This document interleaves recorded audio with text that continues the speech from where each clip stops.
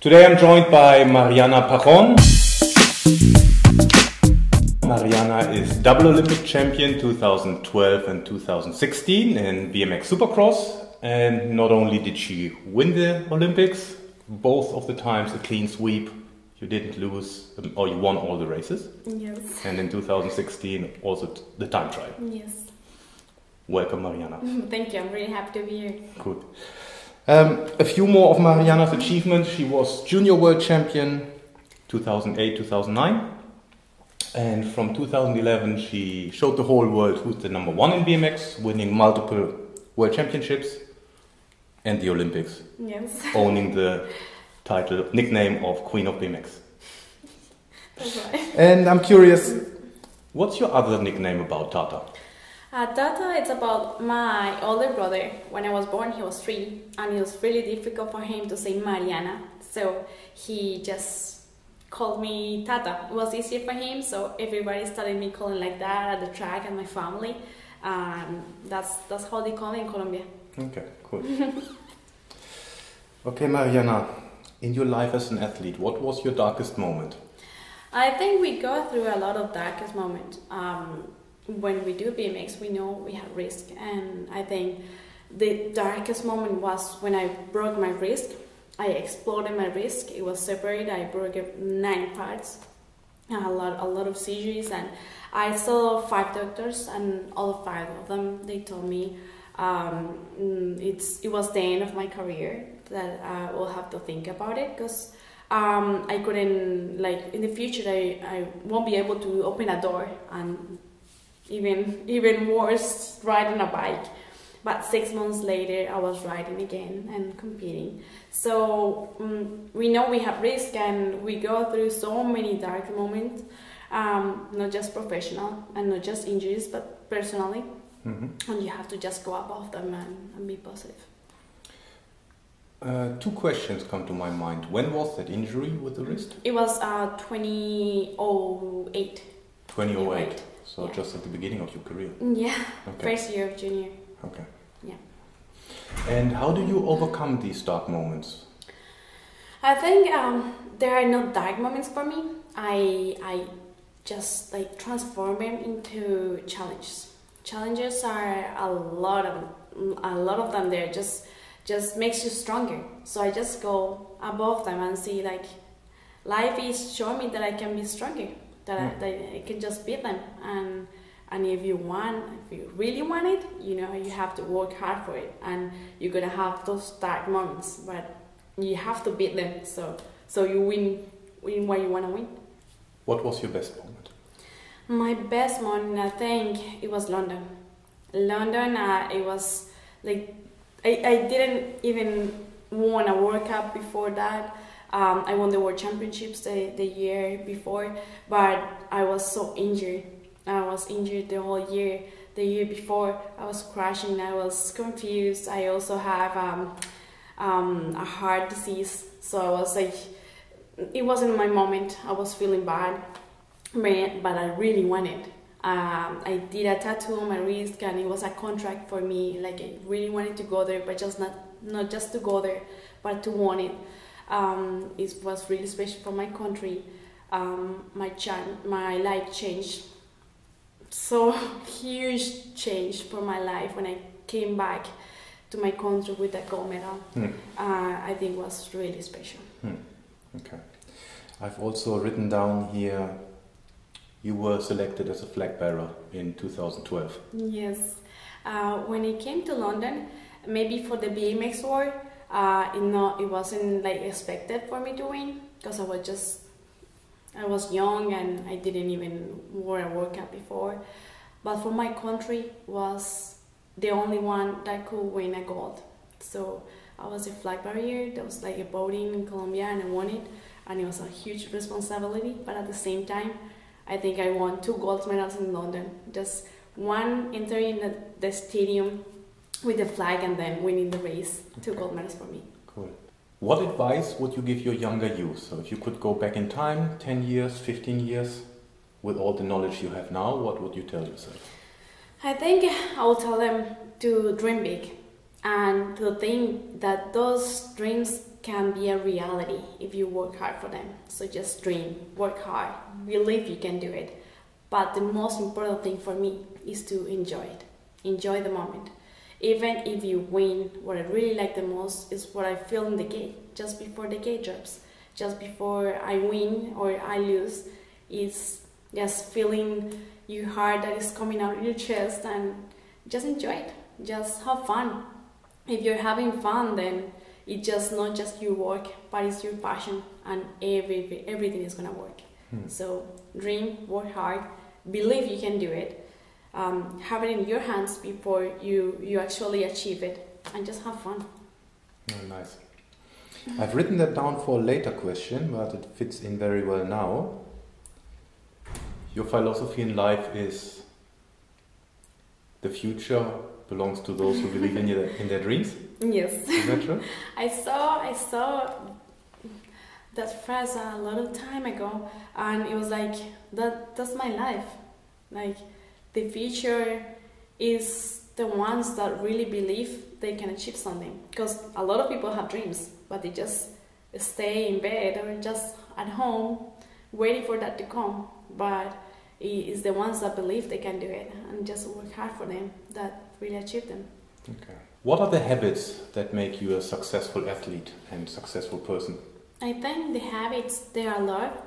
I think dedication, responsibility, knowing that if I want to do it, if I want to win, then I have to work hard. And I really work hard.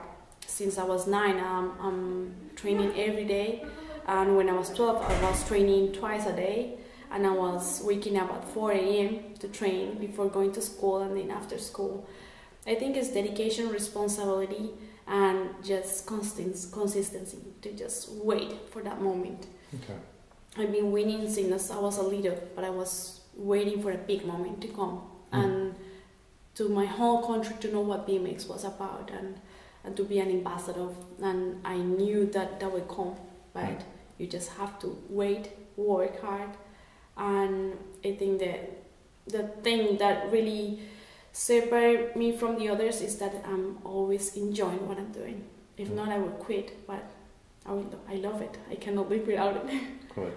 Yeah, that ties in with the next question I've written down. How do you stay motivated? I mean, you've achieved everything you can achieve in your sport, arguably, unarguably. What keeps you going? I think it was easier for me to respond to that, like before winning 2 gold medals. After that, everybody asked me, so what next? You have won everything in BMX, what next? But the thing is that I just not love winning, but the feeling just before a main event or just the first model, I love it. And what really motivates me is to wake up every day and try to be better than yesterday and tomorrow better than today.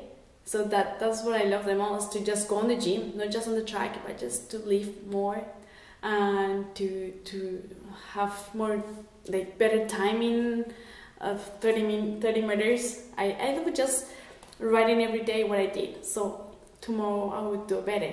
And now I'm doing track cycling and BMX at the same time, and just trying to feel like the little girl just coming into the sport for the first time. So I love riding.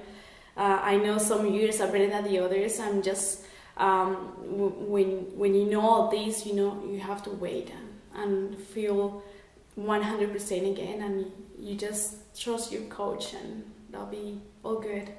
That's motivated me. Okay, cool. Do you have a morning routine? I do. When I wake up, just like before going to bed, I think positive, and when I wake up, I think positive again and try to be happy and try to motivate myself to just go and train every day, and just smile. You don't do it every day because we are humans, we are no robots, but it's that when you beat that moment, it's what makes the difference. I guess everyone wants to be happy. How do you do it? I mean, you say you want to be happy. How do you do that? I think I'm happy. I think for me it's easy. I just go back and I'm so thankful for everything, for the country I was born, the family I was born into, the sport I chose, and everything that came with that, even the injuries and everything. I'm thankful for all that, for all the people I lost already, but they are watching me and just giving me the strength to just go on and beat it. I'm really thankful, so I'm happy. I know we have some challenges in life, but I just enjoy what I'm doing. And why not just to be happy to have a beautiful family, beautiful home, everybody is good, and you're doing what you love. It's your passion, but at the same time it's your work.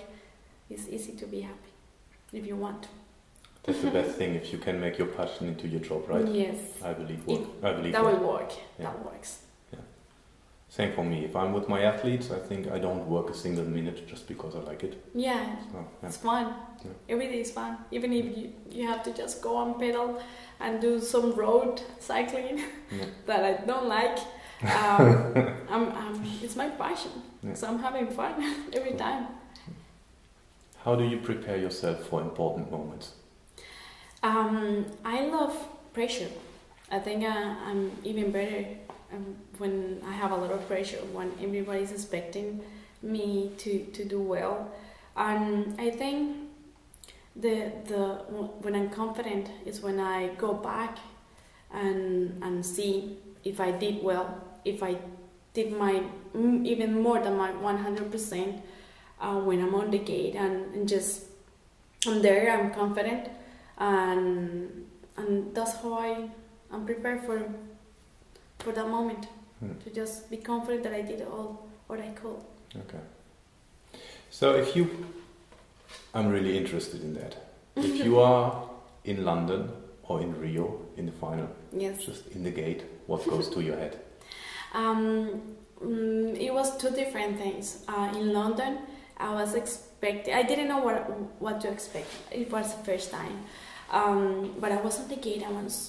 I was really strong, like mentally. Like I saw everybody on the gate that they were all moving the feet, or they were nervous, and I was okay. I was like, this is a dream come true. I'm in the Olympics. I'm representing my country, and I'm on a final. It's really cool. So I'm just gonna do my best. And I was thinking like one more lap. I've been doing good. Just one more lap, like I did, and it's good. It was a little bit shocking to me to have like the gate 4, because I'm on the middle, and I knew like the other girls were, the last lap was faster for them, but I like, no, I can do it. Just one more lap. But then in Rio, it was the second time. You know what to expect. You know what it feels like to be in the final. There were a lot of Colombians there, a lot of Colombians in the track, just waiting for me to win. I got a medal again, and it was different. Like I was on the gate just thinking, just go and do your best. I was really confident because I go work really hard for Rio. Like if I work hard for London, I work harder to Rio, like 2 times more, and I was just there, not expecting anything, just expecting to do my best. I was really happy because I was healthy, and I was prepared. So just one more lap. Okay, cool. We kind of touched on that before. How do you overcome setbacks if things don't go your way? I'm really strict on myself. I always want to win, because I'm used to it and I really want to win. But sometimes you have to realize what's your moment, and to think that winning is not just getting first. You have to really get over that and see where is your preparation at, what do you want, what do you want to feel, if you're doing better. For me, winning is not just doing a good lap, because when I go back and see London's main event, that lap, it was clean, but it could be better. Like a tap, I overjumped some jumps, so I want to be better than that. And so that's what I thought, like winning is not just getting first. If I get 2nd or 8th, even if I don't make the main, but I felt good and I did all my best, that's winning. So you have to go back and see if you train, if you did everything, then you were ready. That's how it's supposed to be, and that will make you stronger. So that's it. Yeah, I've written down a note here. Again, we touched on that before, but if you your quote of "the future belongs to those who believe in their dreams," is that also helping you to overcome setbacks? Yeah, for sure. I think a huge achievement comes with so many things before. And you know, like, I feel when I have a gold medal and I'm singing my national anthem, everything goes to your mind, what you've been through before just having that medal, because that moment passed really quick. But when you see all the crashes, all the disappointments, or some days that you just don't want to train, that's where dedication and determination wins and beats motivation. That's when you see if you have a dream and you believe in it, then everything comes, and you just have to wait for it. Okay. I need to dig a bit deeper into it. You said dedication and determination beats motivation? Of course. Sometimes you just elaborate. I mean, I agree with you. With you, but some people just believe it's all about motivation. So I'm interested to hear your thoughts. I'll be a robot if I tell you I woke up every day wanting to train, or just if I woke up every day just wanting to go to the gym and have my bloody hands again and sore. I will be a robot and I will be lying. Sometimes I just don't want to train, but then, you know, like, something inside you tell you, just go, because you want to win. So that will make the difference. Just go for it. And if you don't want it, just stand up and go train. So that's you're not always motivated. But when responsibility comes and dedication comes and discipline comes, then that will be it. Nice. And then the last one on dreams and setbacks. I've written that down. I just wanted to ask you that. Yes. Everyone has dreams, more or less. Yeah. But at some point you also see your dream fading away. Yeah, sometimes. It's like a little kid saying, I want to go to the moon. Then you have a dream, but how are you going to achieve it?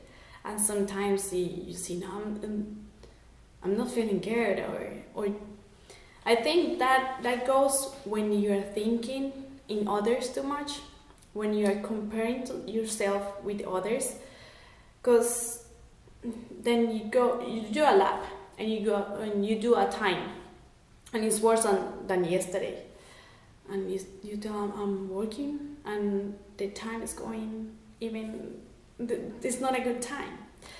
But then you have to just believe in the coach, believe in the process, and just wait for it. Sometimes when it comes and it transforms in an obsession, it's not good.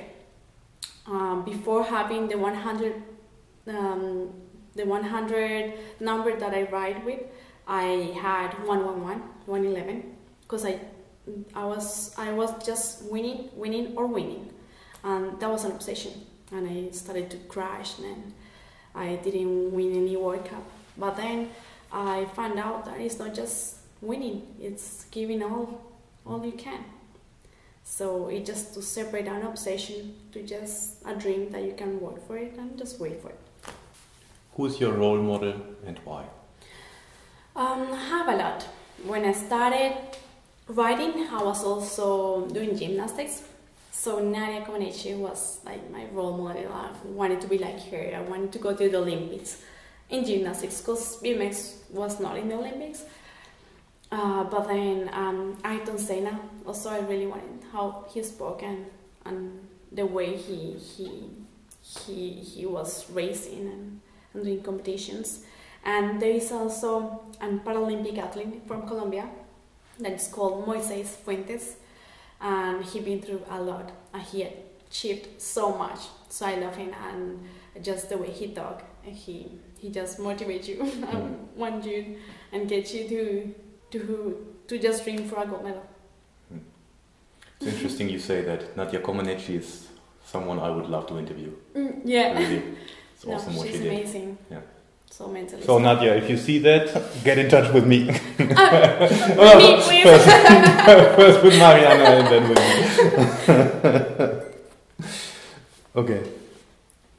What is the best advice you have received and who gave it to you? I think it was my mom. My mom and my dad once took me to the track when I wanted to start it. And they took me to the podium. And they were so scared for their little girl to do BMX. In Colombia, there were no girls that they were racing. So it was just boys and they didn't want me to do it. But at the same time, they wanted to just be with me, and if I wanted, they would just go for me. But they took me to the podium and they teach me what was it, because I didn't know. So if you win, you just be there and step there. But we don't want you to win. We want you to be the best of you in whatever you want to do in life. So just be the best of you. And that's the sport everybody wants to be. But just think about you, and if you want to be there in studies or just gymnastics, or I also used to race cars. So in kart racing or BMX, just be your best of you, not just beat everybody. Beat yourself. And that's what I did in my studies and in my career and everything in life. Okay. How does a typical training day look for you? I think it depends on the calendar, but I think most of the BMXers do. I wake up, I go to the gym, then in the afternoons I go to the track. I do some technical stuff or sprints, depends on the day. I also do track cycling, so sometimes I go to the velodrome and work with them, or it depends on the day. I go to the gym 3 times a week, then every day at the track, and I love sprints, so I do a lot. Cool. Typical BMX rider, Yeah. loves to sprint, Yeah. and doesn't like the road rides. No, we don't like that. But we have I can to. relate to that. Yeah, I know. We have to. You mentioned that you have been a gymnast, or you did gymnastics. Yes. Do you feel that has helped your BMX? I think so. I think gymnastics helped me with so many things in my life. For BMX is just to know how to control your body and to be flexible and just to jump, even crashing, knowing how to crash and roll. I think that really helps. Okay, the bonus question: do you want to nominate someone to be interviewed? I really want to have Sam. Why not? I really admire Sam Willoughby from a long time, and just to have a listen Sam, it would be cool. And maybe Mary Strombers, that I really admire too. Okay, I try to get in touch with them. Yeah. Where can people find you? Where can people find more about you? I think I'm really lonely to say that, but I have social media, so I think it's easier to just go on and see my private life a little and how we go and how we train. So just add my name, Mariana Pajón, and you'll find it. Okay. Cool. Thanks, Mariana. That was a really great interview. Thank you. Thank you.